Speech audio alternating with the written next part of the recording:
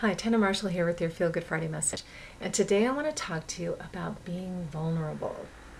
I've been reading Brene Brown's book, Daring Greatly. And I saw her on Super Soul Sunday several times with Oprah. I love her because not only has she been studying vulnerability for many years and writing about it, but she herself has put herself out there in TED Talks, on TV, in her books, and really opened herself up to being vulnerable. And it is not an easy thing. And I feel to a certain degree over my life, I've always had a certain level of vulnerability pretty high because I don't think I was ever really good at trying to be somebody I wasn't. And I always thought of myself as being very secure with my insecurities. And I try not to cover them up because I feel like, somebody's going to find me out at some point. So I just try to be myself and be authentic. And especially in these videos, it's very important that I am genuine and authentic with you. Because if I'm not, you're going to sense it. And if I'm trying to be a certain way, it's not genuine, you're going to feel it and you're going to go click and you're going to turn it off. But hopefully, I'm always coming from my heart and speaking my truth and trying to help you and share with you what is true for me from the deepest part of myself. And that requires a certain level of vulnerability sometimes. And it can be very scary, but it's so important so that people know who they're dealing with you. And I think it also helps other people, maybe gives them permission a little bit to be vulnerable themselves. And if you are putting on airs, someone else is going to feel like they have to put on airs. And then there's a competition, and then nobody's being genuine, and there's no authentic connection there. So if you want to connect with other people really authentically, you have to be vulnerable. And it's very scary, I understand. And I'll tell you one of the reasons I have so much experience with this is because I was not attractive growing up. I was really heavy. I was the typical braces, glasses, acne, kind of ugly duckling. And for people who are like, you were never fat, I was like, yes, I was. That's me when I was 9. Me, little chubby 9-year-old. So I carry this around because people are like, you were never fat. I'm like, okay, here you go. So that was me, and I had to just embrace myself. And I know I focused more on who I was as a person because that's what I had to rely on. I did not have looks to rely on at all. And I remember in junior high, in one of our classes, they did this exercise where we all had a piece of paper with our name at the top, and it had to be passed around the room, and everybody had to write something positive about you.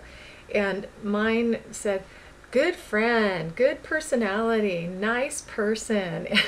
I have this friend Deanna who's gorgeous. She was gorgeous. She's still gorgeous. She looks exactly the same. Gorgeous, gorgeous, gorgeous, beautiful. Hot. She's a fox. But she was a really good person too. She was all of those things. She was a good friend. She was sweet. She was nice. She was kind. But she was hot. And I wasn't. And I was never, I never thought, okay, I'm never going to have that. So I better be a good person, and I better make friends based on who I am, because that's all I have. And I did end up blossoming a bit in high school. My braces came off right before freshman year. My acne cleared up. And unfortunately, right after my freshman year, that's when I got sick and I was diagnosed with lupus, which I have since cured. But during that summer, I was so fatigued and I lost my appetite, so I lost weight. I was tan because I was just outside in the sun, and the sun made my joints feel better. So I kind of had this moment where I was considered pretty for the first time, and it was weird. And I still sometimes don't feel that. I almost did this video without makeup just to really get into the vulnerability thing, and I was like, no, sorry, not going there. But I still feel that. And I think anybody who grew up maybe unattractive or with some kind of hindrance to their confidence is always going to have some little level of that inside. You know, if someone looks at me a little bit too long and I'm like, what? Am I fat? Do I have something in my teeth? Am I ugly? Do I not belong here? Are you judging me? And I have to just let that go. And I have to think, okay, well, you know what? I don't know why somebody's looking at me or what they're thinking, but I just have to be okay with me right now. And it took a lot of vulnerability actually to start doing these videos, because even though I've been doing them a couple of years, I had been thinking about it for a couple of years. And I thought, I don't know who's going to see these. And I don't know who might judge me for not only what I'm saying, what I'm putting out there, suggestions, advice, tips that I'm putting out there, but who might judge me for how I look. You know, Brene Brown, when she had these TED Talks go viral, I kind of couldn't believe this. In a way, I can, but she had a lot of people attacking her for superficial stuff, like her weight. And, you know, she's a beautiful woman. Beautiful. She's gorgeous. And she's normal size. She's healthy. And the fact that she was putting herself out there and sharing this information about vulnerability and making herself vulnerable, I don't know if it attracted other people who were equally vulnerable but in a more insecure way and felt the need to lash out at her. Because usually if you're lashing out at somebody else, it's because you do not feel good about yourself. I know that for a fact about me, and I really try and pay attention to that, because if we're feeling insecure, we're feeling not good enough, we're going to look for things in other people that we can criticize, whether within ourselves or, unfortunately, we might verbalize it to somebody else, that will make us feel better, that we feel is elevating us because it's lowering them. And it really never does that. It lowers you to another level where you really don't want to be. So as scary as vulnerability is, it can serve you over time. You know, because if I was afraid of that, I never would have started doing these videos. And it's been a really pleasant experience. And I enjoy it, and I hope that you enjoy it too. So I just want to encourage you that if you are scared to be vulnerable and to put yourself out there and allow people to see you, not necessarily, you know, making videos and putting yourself out on YouTube, but just in your everyday life, are you putting yourself out there as the real you? Are you feeling like you can be genuine and authentic? Or do you feel like you have to be a certain way to be accepted or to fit into a certain niche in life, whether it's socially or professionally? And think about, if that's the case, do you really want to be there? Is that something that's really serving you as a person? Is it going to serve you in the long run? Or is it going to wear you down, where you have to try so hard to be someone that you're not and put on this facade to protect yourself when no one can really see who you are anyway? And believe me, when you let go of that facade and you are yourself, you're going to attract the people who appreciate you and love you for the real person that you are, and for the fact that you're being vulnerable. You know, I have so much compassion for people who are naturally vulnerable. And I hope this doesn't sound bad, but it's the thing that's coming to my mind. The thing that most prominently comes to my mind is when I see people who are, you know, who have some kind of physical issue, and it's just the way it is. It's something they have to live with. You know, I see this when I see, you know, people with Down syndrome. They're vulnerable without even knowing they're being vulnerable, but they're so authentic, and they're usually so loving and affectionate, and that just, it melts my heart when there are people who are just genuinely vulnerable. They don't even know any other way but to just be themselves. And I just want to hug those people. And you know, animals are like that. I know it's not quite the same, but animals are just, they're who they are.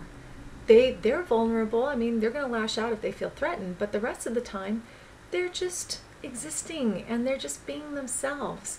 And they're usually so lovable. I mean, who doesn't love animals? I love my kitties, and anytime I see any kind of animal, I love them. So think about people, animals who are out there just living in a state of vulnerability all the time. And how does that make you feel? How do you respond to that? Does it scare you? Are you scared for them? Do you feel like, oh, they're going to get attacked and they should really put up something to protect themselves?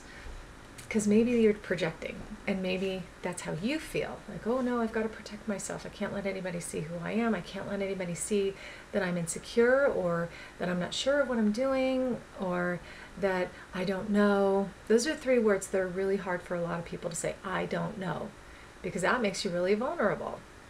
But it's okay. So I just want you to be okay with being vulnerable. And if it's a scary thing, try it out here and there with people that you feel safe around, and just allow yourself to be yourself. And maybe talk to a trusted friend, and maybe there's something going on in your life that you haven't wanted to share because it's too scary. It's really going to open you up and make you very vulnerable. But if you just choose one person that you feel safe with, that'll give you a little bit of practice, and then you can learn how to be more and more open and vulnerable with more people on a regular basis. And eventually you can be authentically yourself, which is scary and vulnerable, all the time, most of the time, all the time. I don't know. But I hope this message makes sense to you, and I hope that it resonates with you on some level, because we are all vulnerable, whether we want to admit it or not. It's a fact. And the thing is, how much of it are you allowing to be seen by others? So I'm allowing you to see my vulnerabilities. These videos are not scripted. I have notes that I follow. I just have an idea that I want to share with you, and I pretty much speak from my heart. And sometimes you'll see me stumble over my words or forget what I want to say. The little blurbs at the end of the video, I just have to remember those. I don't I don't have anything or anyone prompting me. So I may, forget what I want to say or do things out of order, and that's me being vulnerable, and I just have to be okay with it, because I'm trusting that you appreciate that, and you know that I'm being real with you, and that you will trust me and trust that whatever I'm sharing with you is always coming straight from my heart, out of service for you, wanting to serve you, wanting to help you, and wanting to be here for you. So with that, I hope you did enjoy this video. I hope you enjoy all these videos, but especially this one. And if you did, please remember to subscribe to my channel on YouTube. And if this message would help somebody in your life, you think, I would so appreciate it if you would forward it on to them. And I want to remind you about the Google Plus caregiver community. My friend Penny Petty and I started. If you're a caregiver or know someone who needs some support, some resources, a safe place to vent, we're here for you. Come on over and join us. And if you would like these videos delivered straight to your inbox every Friday, jump over to my website, Tanna Marshall, and get on the mailing list. And I have little tidbits that I only share with my list there, so we'd love to have you. So with that, I just want to wish you a great weekend. Find an opportunity to be vulnerable. Try it on for size, see how it feels, and maybe do it a little bit more and more throughout your life. Maybe a little bit every day, more and more, because being your authentic self is only going to create an amazing life. It might be scary, but it'll be worth it. So, as Brene Brown talks about in Daring Greatly, be vulnerable and dare greatly, and just trust that you're going to be okay, because you are okay exactly as you are. I'm okay. I was okay then. And I feel okay. Sometimes I still feel like this. So just know that no matter what's going on in your life, you're okay. It's okay to be authentically you and be vulnerable. It's safe. So have a great one, and I'll see you next time.